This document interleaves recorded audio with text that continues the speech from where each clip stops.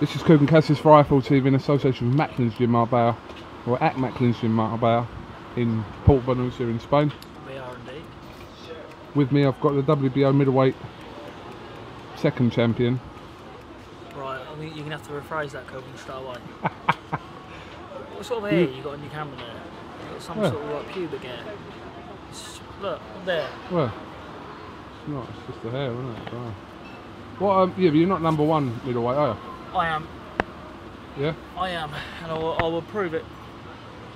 At the moment though, you're number two, aren't you? WBO middleweight champion of the world. You ain't got 3 belts though, have you?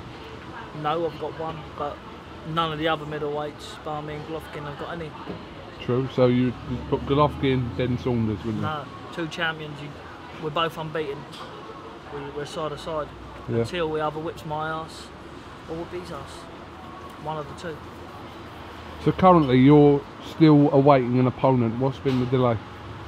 Do you know what, KUGAN? I genuinely don't know. I think that's down to Frank Warren. People asking me who am I fighting. I've been told one, then I think Golden Boy's arguing another. And, you know, but the way things is looking, I don't know if I'll be on the December bill or not. You know, so if I'm not, sorry, the September bill. But if I'm not, then I'm definitely will be 100% will be fine in September if I'm not on that bill. 1,000,000%. Got to. Because that was the plan for you to fight on the undercard of CANELO and Smith. So, what would you say the chances of that happening actually are right now as we stand? Very, very slim. Very slim. For what reason? The opponent wise, Look, or? do you know what? Listen, KUGAN, 5 weeks out. 5 weeks out before a world title fight, and still, not in the fault of my own. I don't know whose fault it is, to be fair, but I know it's not mine. Still no opponent. There was talk or rumours about Gabriel Rosado. Yeah, listen, whoever it is, anybody, I just want to fight, you know, and be treated fairly. I've got no problem, you know, we set a plan out, Frank did and me, so I would have been happy with that plan to carry on, but you know, CANELO was thrown in the mix, and there's talks about scene on Golden Boy or whatnot else. Look, I just got to wait. I just got to wait for my phone call back from Frank, and see where I go from there. So but it's not looking very strong at the minute. But regardless of that, you're in camp now. You've been in camp for what? 10 days you've been out here, or so? About 3 weeks, yeah, coming here. 3 weeks. 3 weeks you've been out here. Coming up 3 weeks now. This is the 3rd week. Oh. Thought it was shorter than that. But you're obviously just still putting in the work regardless of whatever. Now you just... Listen, because I'm getting ready for a fight. I will be fighting. I will definitely be fighting in September. I will definitely be fighting in September. Wherever it is, regardless where it is, I will have to fight in September. Because apparently there's a big fight coming up in December. And, you know, I need to shake the ring rust off. I say ring rust, I don't really get a lot of ring rust, but it's still nice just to get the feel of getting your hands wrapped and under lights, whatnot else, for a big fight, which I'm hearing is CANELO. Whether it is or not, again, Nank's in writing, so it's only hearsay. Well, I'm sure Liam Smith will have something to say about that.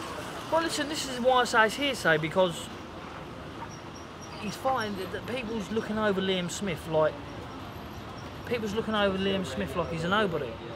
And to be fair, that really works in his favour, really, because if CANELO, and that's in talks with Frank Warren, which I know they are about December, they're clearly looking over Liam Smith, and that's a good thing for him, because Liam Smith's not an easy fight for anybody. WBO light middleweight champion of the world. Come on, unbeaten. This will be the longest period of time that you've had out as a pro, wouldn't it? No. If you fight in September, what, 9 months? So you've had a longer period than 9 months? 9 months. Before, when I had injuries, I broke my hand. I was out, wasn't I, for about a year. A year?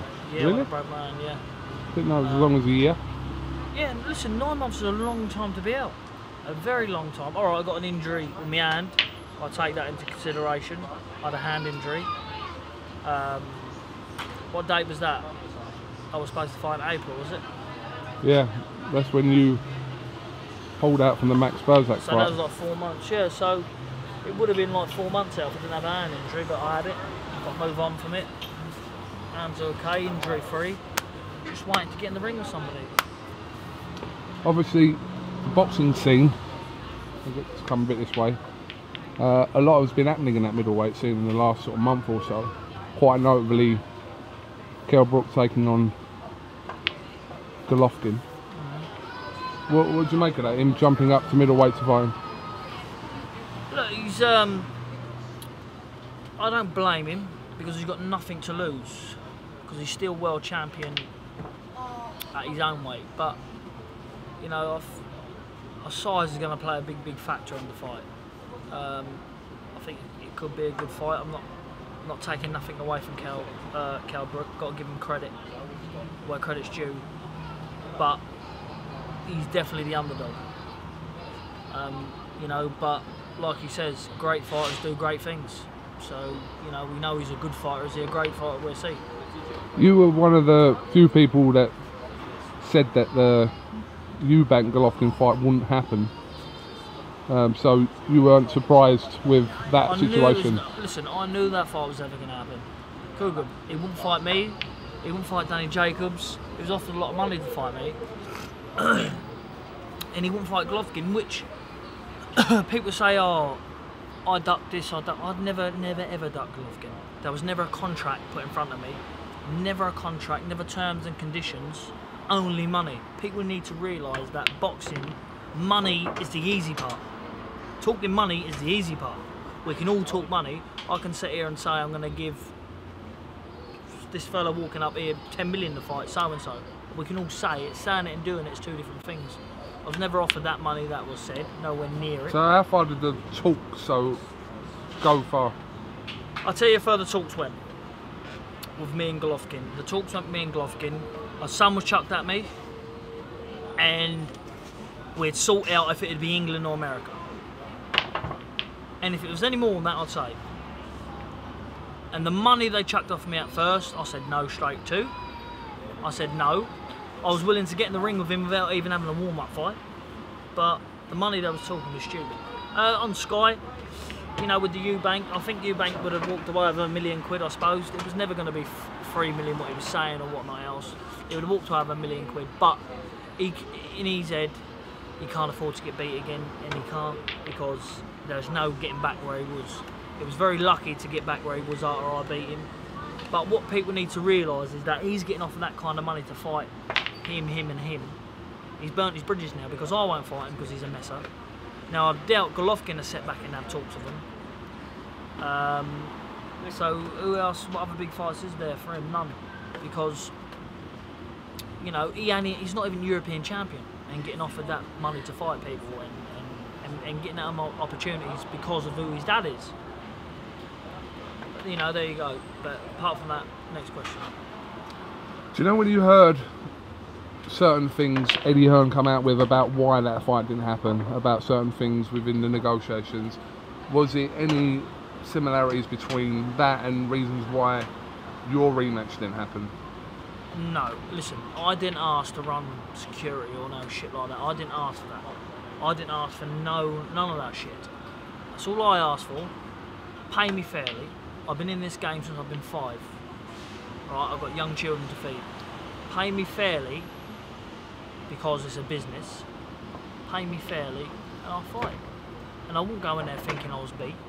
Yeah, but were any of the reasons why he didn't? No. I'm on about from his side, EUBANK side. Oh, EUBANK side? Yeah. Oh, listen, yeah, all that. Yeah. Listen, EUBANK, I don't even want to be honest with you, he's not worth the spunk that's running down his mum's leg. Honestly, I don't really want to talk about him. He genuinely is not worth that.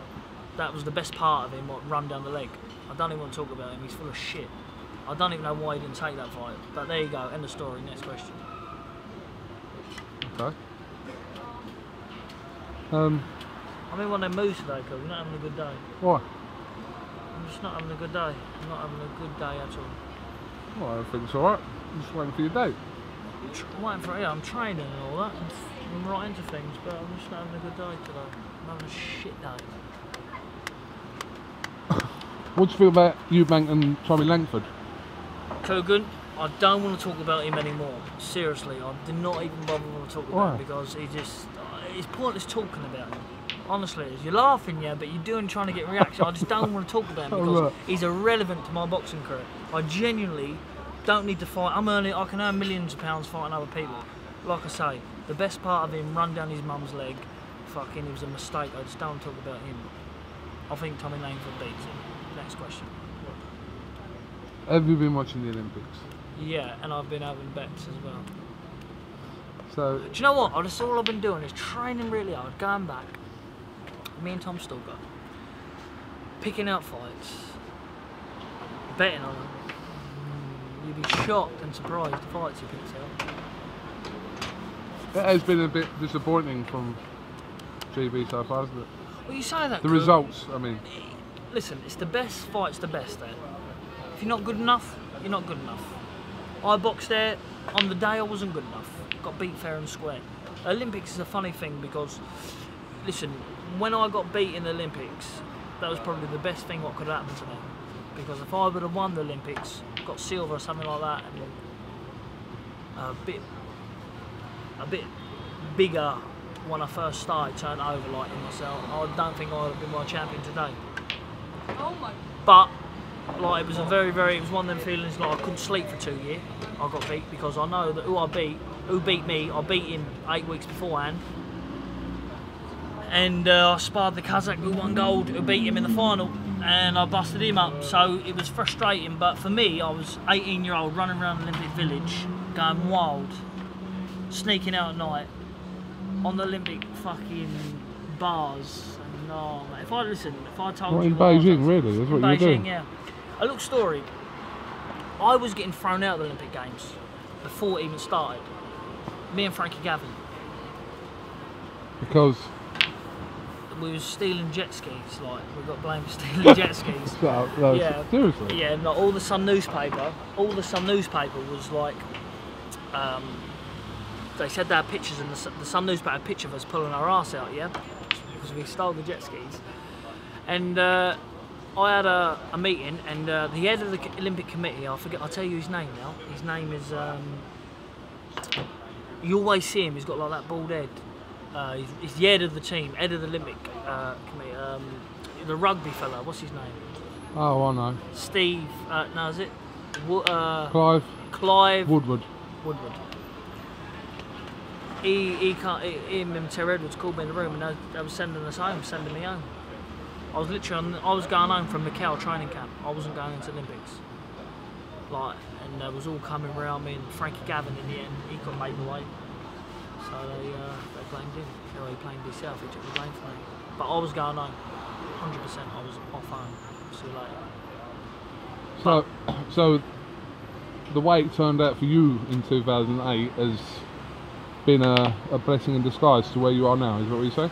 That's what I'm saying, Kugan, yeah. Listen, I'll tell what you get. You get some people win that medal and they're this, they're that, they're up and down, they think they've made it. Yeah, you've hit the top of the amateur game. You can't get any higher. It's the pinnacle of every amateur boxer's career, win the Olympic Games. You can't get any higher than that. Defend it 10 times, you still can't get any higher than Olympics. And, you know, I think if I'd have won gold or that, I think it could have been the ruination of it. It could have. The ruination? The ruination. Is that a word? Yeah. And you've not heard of that? Well, I hear it anyway, so I'll say it. Yeah. It means like, fuck me up. Yeah. Could have fucked yourself up. That's what I think, anyway. Picking this back up. So, what else have you been up there? Cooking, that's all I've been doing is get my head out here, training really hard. I set from down to Gibraltar the other day with somebody. Yeah? And we got stopped at the borders because they look suspicious, Coogan. No, you stopped at the border because you have to stop at the border to give your passport. Why was you with? You. Your missus and the daughter. A good day. Don't know how she puts up with you, Coog, to be honest. Yeah. Don't know how she puts up with you. Have you enjoyed your week over it? Yeah, it's been good. It's been good. What other questions? You drive like a prick. Are you entitled to your opinion? No, you do. You drive. I know you drive like a prick because you nearly killed us in a cab a couple of years ago. You're entitled, like I say, you're entitled to your opinion. I'm not gonna argue with you about it. Do you know when we went through the border? Yeah. Do you remember what the sign said? I Oh yeah, the sign said something. All customers. Oh, yeah, all customers. Cook. I can't read alright, mate. I can I can read, but I can't spell right. I just got lazy. Yeah. It says customs. Yeah. So I looked in at customer, and I just automatically thought customers for some reason. So you said basically there's 3 lanes, and you said, well, we're customers, even though it didn't say customers, it said customs. We can go this one because we're customers. That's what you said, wasn't it? We're bringing money into Gibraltar, aren't we? It weren't very pretty going into Gibraltar, but where we ended up was alright, wasn't it? It was alright. Oh, did you see that interview on Twitter? I haven't watched it yet. It's on Twitter. I ain't watched it, but I know it's on there. You giving a little interview, so who wants to watch Kugan's interview, go on Chris Curry. Chris Curry. Go on his Twitter and you'll see an interview of Kugan now. Didn't really say a lot. Neither did you, actually. I was in the zone, wasn't I? I was just sitting down, I was admiring the views. Do you know what? You've lost a lot of weight. Lost a lot. Because I saw you about 2-3 weeks ago. Yeah. You was quite big. Oh, I'm that big now. I can't make weight for my fights. I might move up to light heavy or cruiser. I probably would beat the light heavies or cruisers out there. Seriously, what I'm gonna do is defend my title a couple of times against the right people, then move up. I'm not gonna go to super middle. I might go light heavy, then super middle, then back to cruiser. Just change up a little bit. Do you know, I spoke to you in your barn. We was talking about McGregor and Mayweather. You know all that talk. Yeah, yeah. And then a couple of weeks ago, I think Amir Khan came out and said that he'd fight McGregor. Yeah. Do you think that it's realistic that we'd ever get someone like that, fight someone like that? Why do you want to? Why though? Why? Why would you want to do that? Tell you what, let Amir Khan go in a fight and live in a cage. I think that's what he was talking about, wasn't it? Well, he gets annihilated then. Bad. I'm pretty sure that's what he was talking about. In the ring, Khan wins. In the cage, McGregor would fuck him up bad. Bad. I'd fuck McGregor up in the cage. Would you? Yeah. See, I think you'd be a good street fighter. I would. Because you're quite... I've seen you have a street fight before. You're not supposed to say that, are you? No, that was years ago though, before you was into boxing. It was years ago. But, listen, so when I get in the chokehold... Sorry, I had to cut something out of Billy Joe's interview then. You said it, not me. Anyway, so you're not a fan of all this talk, because at the minute it's all talk of do you know what? a pro boxer fighting an MMA fighter of that sort of profile. Why do Floyd Mayweather? Alright, the money side. Conor McGregor brings a lot of money for Ireland, and you know, they know that he brings super money in.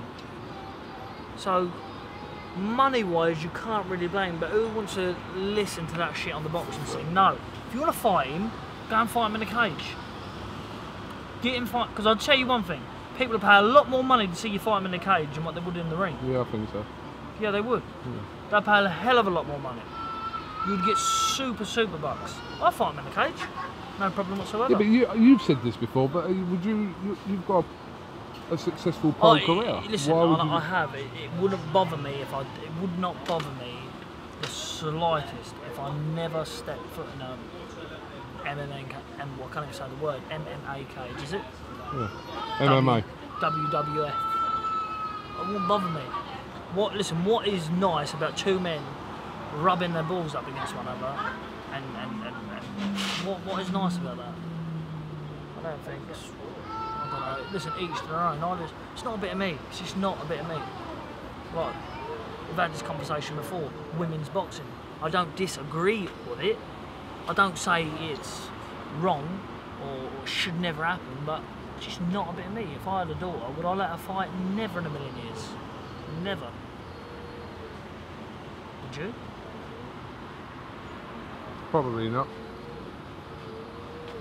But, so you wouldn't encourage it, so you just wouldn't point blank let it happen if you had a daughter and she wanted to do boxing? No, I wouldn't let her do it. Never. I learn a little bit at home. If any boys come round, I'd let a few shots go. But I wouldn't need it because I'll be there. I'll let a few shots go as well.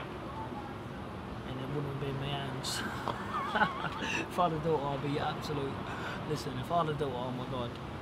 If I had a daughter, it'd be terrible. Because... Have you seen one of them dads, about 20-year-old cheers, and I'll be sitting at the back of the pictures watching, like... People sitting here, I'll move them along, like one of them ones. Oh. You know how I roll, Cook. I know you roll. Shout out to Sicily.co.uk. A big shout out to that, matter of fact. We're doing a separate one about that as well. Are we? 2 out, yeah, we put 2 out. Alright. So, be good. Wait, your main sponsor there. The main man, MGM Marbella, yeah. Hooks everybody up, come round here. Kugan comes out here, he's looked after. Sam's everybody else, still looked after. Spot on. Gym, you don't get no better. Weather, you definitely can't get no better. Beaches, tracks, whatever you need or want is in MGM Marbella. It is. I would like to bring MGM Marbella to London. All the beach, all the sun. What's our weather like back home, Cool? You should do MGM Marbella Gypsy Edition. You should do that. Only gypsies allowed in them. I'm not like that though, Cool. What? I'm not like that. I'm not. To be fair, I don't really go around with gypsies. I don't mix with a lot of gypsies, do I?